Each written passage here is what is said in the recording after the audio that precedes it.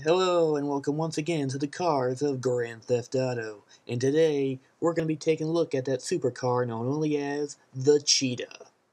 Now the Cheetah first appeared in Grand Theft Auto 3, followed by Vice City and San Andreas. Now like most supercars, the Cheetah is super fast in both speed and acceleration.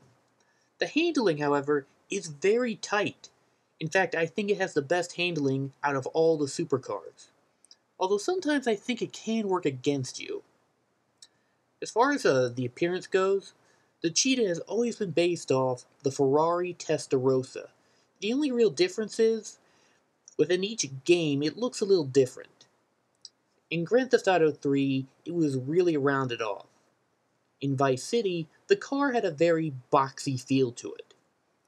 Back in San Andreas, it kind of felt like a cross between the two.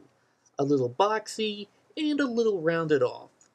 The one downside to the Cheetah, however, is that it's kind of a lightweight and gets smacked around pretty easily.